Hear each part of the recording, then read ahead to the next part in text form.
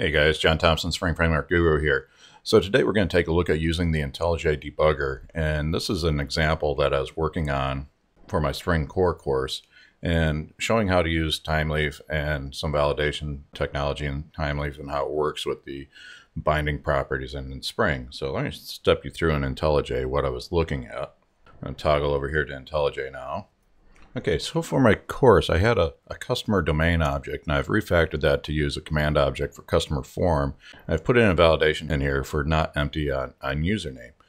And in the customer controller, down on line 56, I've passed in the @valid annotation on customer form and the binding result to check to see if that binding has any errors. And if it has any errors, I want to return back to the customer form. So let's take a look at the behavior of what's going on right now. So I have the web application up in Spring Boot already. I'm going to go into new customer and I'm going to hit submit, and my expectation was to see an error displayed on screen there, but I'm getting this error message here about evaluating the Spring expression. So let's take a look at the console on this. I'm going to toggle back over to IntelliJ and bring up the console here. And I'm getting a neither binding result nor plain target object found for being named customer. It's available as a request attribute. So now I'm looking at my code here. I'm expecting to go back to customer form and bind an empty value for customer to this. And this isn't happening for some reason. So I need to take a peek under the covers and see what's going on. And I can do this through IntelliJ. And what I've done is I've put a breakpoint in the Thymeleaf template engine, and I've got line 1060 here. I just have a debugging breakpoint. So let's take a look, see what's going on with that. And to do that, I need to shut down Tomcat, and I'm going to bring it back up. So if you look in the top right of IntelliJ, I have my normal run configuration, I have my debug configuration. So I'm going to bring it up in debug.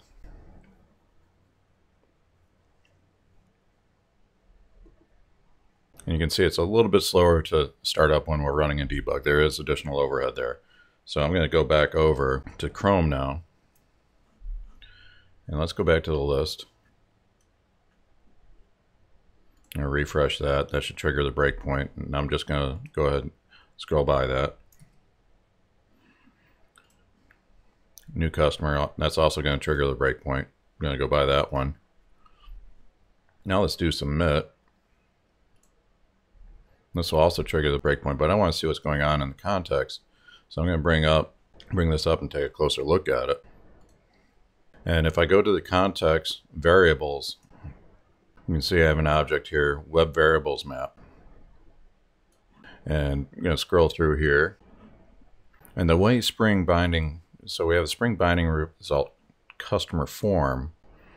I'm inspecting this object and I can see that it does have the errors property of 1. So it's complaining about username may not be empty. So let's take a closer look at my application code. So the property comes in as customer form and it returns back to the view. Let's take a look at the Thymeleaf view. Now I can see where my problem was. So I refactored from customer to customer form. Thymeleaf is looking for customer form as the object, not customer. So it was looking for customer versus customer form. This is an error that I introduced in the refactoring of it. So let's go ahead and run this again. I'm going to shut down the debugger and bring it back up normally.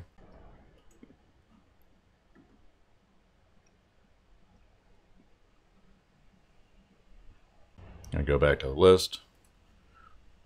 I'm up normally. We're not in debug anymore. I'm going to go to new customer. And I hit an error. Let's take a closer look at the error. Now we're getting customer form not found. Let's take a quick look at the controller. And when I do the new, I also need to set customer form here as well as an attribute. So I'm binding an empty customer form object on the new. So let's take a closer look at that. And actually, since I should be able to rebuild the project here. You see that Spring Boot is restarting. I'm going to go back to the list, new customer. That's not working. I'm going to bounce Spring Boot now. So I do have the Spring Boot developer tools implemented.